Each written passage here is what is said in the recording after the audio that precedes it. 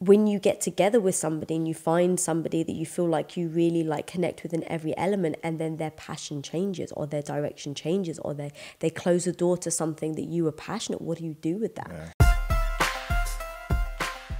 Yeah. This one is from Ada Lipsky. Hello from Wisconsin. I'm starting to trust my instincts. However, I'm noticing that I'm blocking possibilities. Not sure what is happening. Thoughts? Ooh, I'm going to need some more detail. Blocking possibilities. Is she single? And possibilities of finding a relationship, perhaps?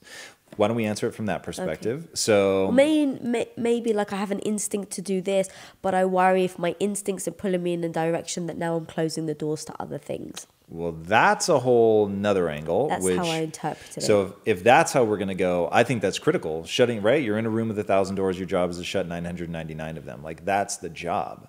If you're going to lead your own life, that's really what it's about. And leadership is more about the doors you close than the doors that you open and go through.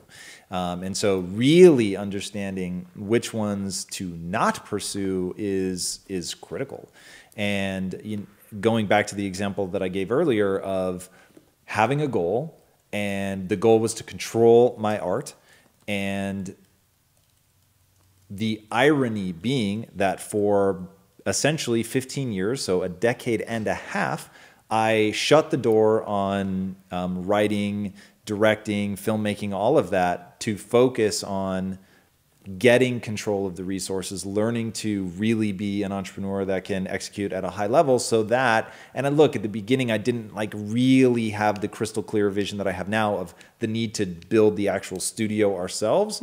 I don't want to mislead people, but following that goal of wanting to control the resources, so that I could control the art, and then knowing that I had to put that other stuff aside, and there was another skill set that I had to learn, and being disciplined in order to do that, that was shutting doors. And that was shutting what was arguably the most difficult door for me to shut. And if you remember, sort of in the early days of that, when we did Danny, and that's a movie. Yeah, that we did together based on a play called Danny and the Deep Blue Sea, which we could never show, even though I'm quite proud of it because it's based on copyrighted material. But it was really a good exercise for us behind the scenes to be building something. And I remember it was the first time in my life where I was sleeping between 30 minutes and 2 hours without an alarm, day after day after day. It was surreal to me because I was so excited about what I was doing, because that was when I was editing. I was so excited to like bring it all together that I literally wasn't sleeping. I was just that amped up about it. And still at the end of that process, realizing I have to shut that door. Well, as a relationship, let's talk about that, because we had bonded over filmmaking. And part of the dream when we first met was we were going to make movies. You know, for me, I wanted it, like, ever since I was, I don't know, 13, I had told myself I wanted to be the first female filmmaker to win an Academy Award for Best Director. Right. And so I was really young with this dream, came to America, fell in love with an American who was into filmmaking. I mean, like, it was like the dream come true. Like, we were going to get into film, we're going to be excited. Thank you. Sorry, just sniffling a bit. We were going to be excited about this future of filmmaking together. And we'd made this film like, oh my God, it's actually happening. Like, we put our own money into it. Like, this is super exciting. And then you then turned a corner and was like, I'm going to go into entrepreneurship, not into filmmaking. And that was the door you were temporarily closing. That was kind of hard for me to deal with, because this was a dream that we had gotten together over, that we had bonded over, that for a few years we were really going down that path together. And now you were taking a hard right. And the hard right for you was eventually to come back to filmmaking and earning money so that we could fund our own movies. But it seemed so far-fetched in that moment that I was a little heartbroken. And then I had to then find my way, because you'd gone hardcore into business. And so what did that mean for me? And I had to then assess. And I think that's really important, because when you get together with somebody and you find somebody that you feel like you really like connect with in every element, and then their passion changes or their direction changes, or they close the door to something that you were passionate, what do you do with that? Yeah. And I think for me, it was important to know I had to support you no matter what. Just like taken away the selfishness of what I wanted. This is what you wanted. And as your partner, as your wife, I had to support you 100%. And then I had to figure out what that meant for me. But I couldn't blend the two together because that wouldn't have been fair for you. And so if that meant, okay, you're going into entrepreneurship, I went into doing photography on movie sets. And so I was like, okay, I'm still going to pursue this. And so that may take us onto different paths for now, but I need to keep following my dream. And I want to be on movie sets and I want to have more of that experience. And so I think that's really important to kind of address. Definitely. No, and I love that. And you were insanely supportive of me without losing yourself. And that was something that you really, like, you talk about the things that I sort of drew a line in the sand over. I remember on our first date, one of the things you drew a line in the sand on was, I'll never lose myself in a relationship.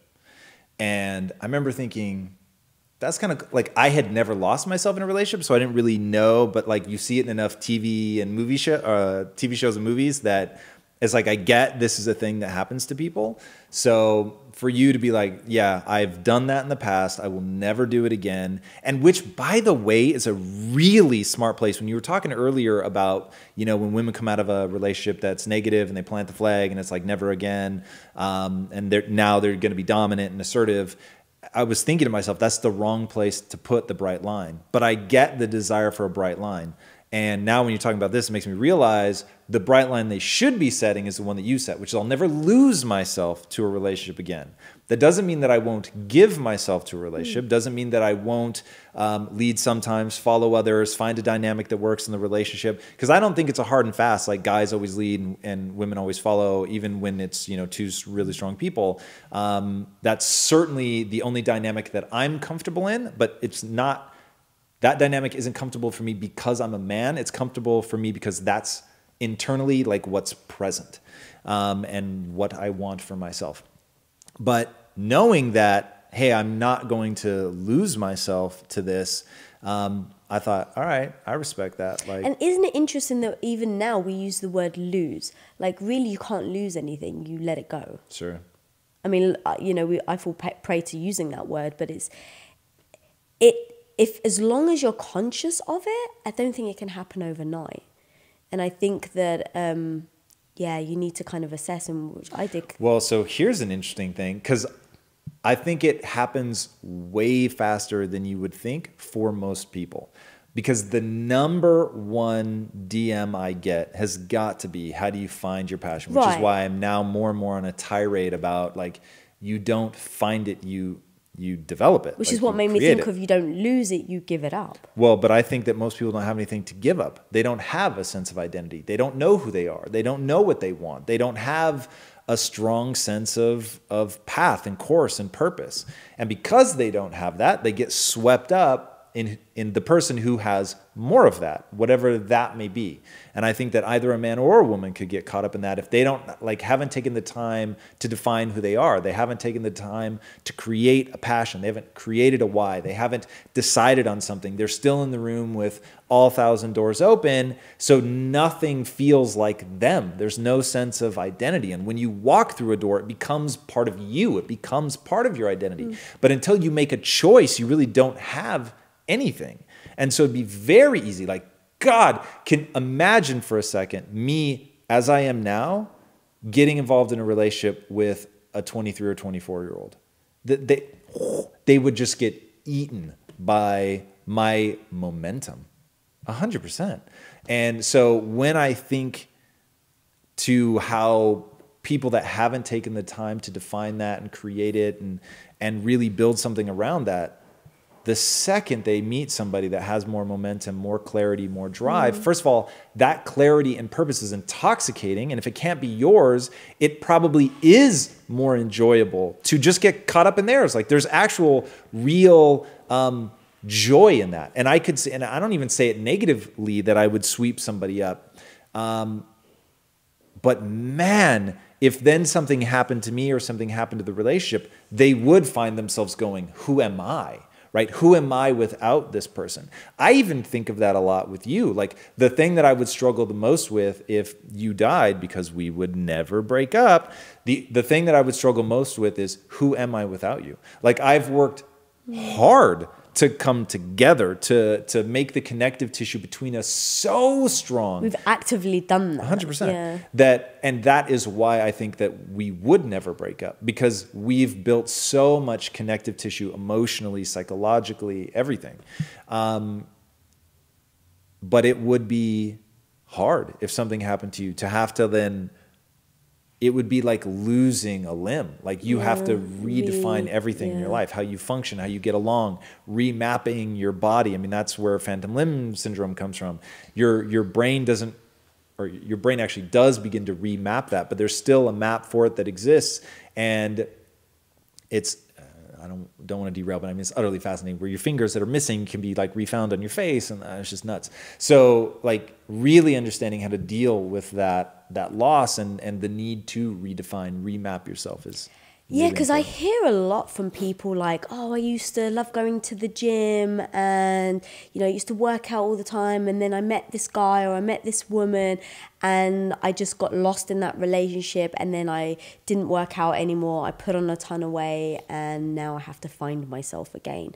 I think it really is going into a relationship, like what is important to you and what are the things that for you have to keep for yourself, and make sure that you don't let go of those things. Right.